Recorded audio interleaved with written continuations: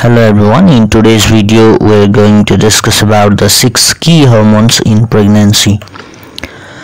And the 6 key hormones in pregnancy can be memorized with the help of mnemonics. Hopper, H-O-P-P-E-R, Hopper.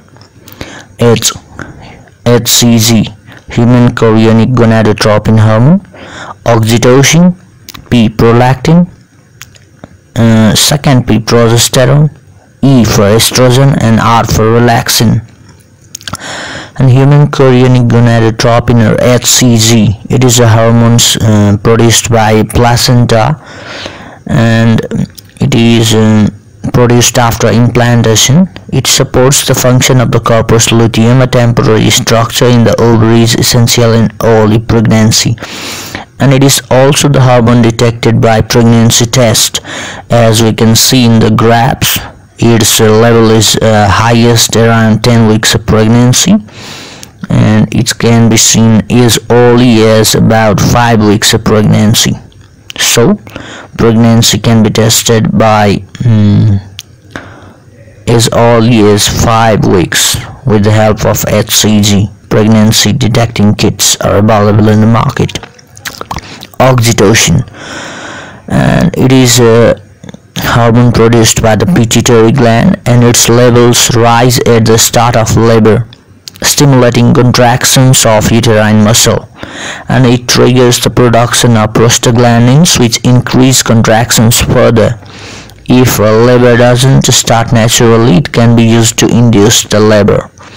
Okay, as you can see in the graph, in the last week of pregnancy, at the time of labor, its concentration peaks and it falls also.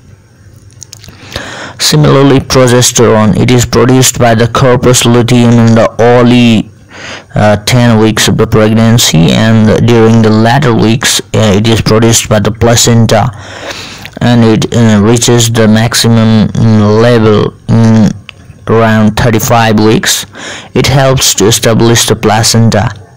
It stimulates the growth of blood vessels that supply the womb and inhibits the contraction of uterus, so it grows as the baby does. It also strengthens pelvic wall muscles for labor. So progesterone is also called pregnancy hormone.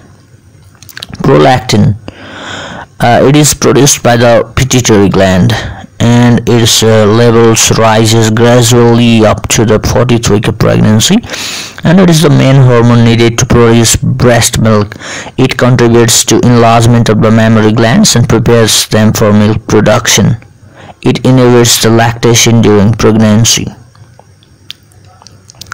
Estrogen, it is also a very important hormone in pregnancy. It is produced by corpus luteum up to the 10th week, and after it the placenta produces the estrogen, and it reaches the peak concentration during 35th week of the pregnancy, and it helps the uterus grow, maintains its lining, and helps fetal organs develop. It activates and regulates production of other hormones too, and with progesterone it stimulates the breast growth and milk duct development. Finally, we have got relaxin.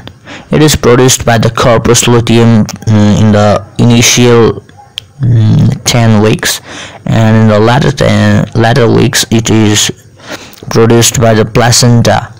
It inhibits the uterus contraction, okay, to prevent the premature birth, okay, and it relaxes blood vessels, increasing blood flow to the placenta and kidneys.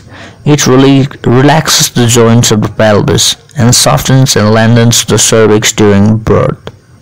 So during the labor time, its concentration gradually decreases and reaches almost zero.